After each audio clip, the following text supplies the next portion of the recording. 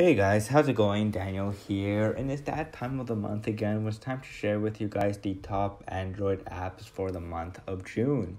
So let's begin.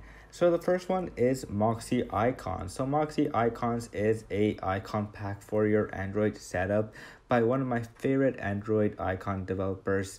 Moxy is just an amazing icon pack to look at. It has a unique design. To it has vibrant colors that really pop and look great on any Android setup, and it's just a really fantastic icon pack, and I'm just a fan of the artwork of every icon in the icon pack. Next, we have the official FIFA app. So if you're like me and you've been following the World Cup, this is the app you probably should download if you cannot maybe watch a game or you're just missing a game. It does a great job of keeping up with the teams that you're into, and just a really great app to use, and it receives notifications just in time whenever a goal is scored or somebody gets a yellow card. And so if you're like me, you're going to want to download this app ASAP. Next, we have podcasts. So Google Podcast released a new app and a new dedicated podcast app for Android. And just a really simple podcast app, but really a nice podcast app as well. It makes it easy, of course, to find new podcasts that you might want to enjoy.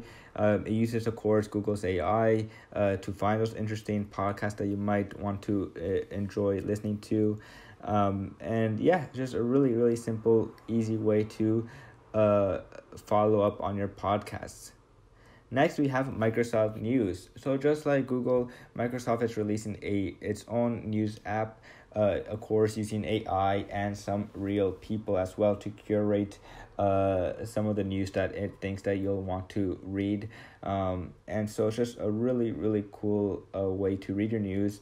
And if you're not a fan, of course, of the other ones, or the other news apps, Microsoft News is one to see and try out.